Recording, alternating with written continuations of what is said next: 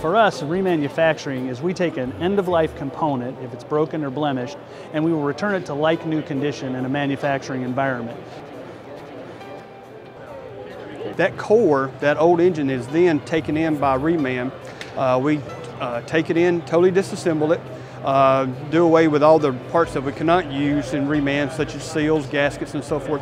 But the major components, we'll take them through what we call a remanufacturing process, where we clean, inspect, detail, and remachine back to the print spec, and then assemble them up into the component level, or even to the short block or a long block or an engine level.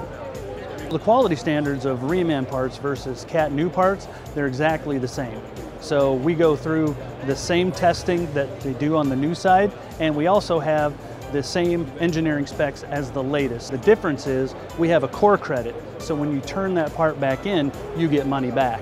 It's usually somewhere between 45 and 65% of new. The reason that somebody would buy a CAT reman part as opposed to a CAT new part is total cost of ownership. You know, because you get that core credit back, it costs you less.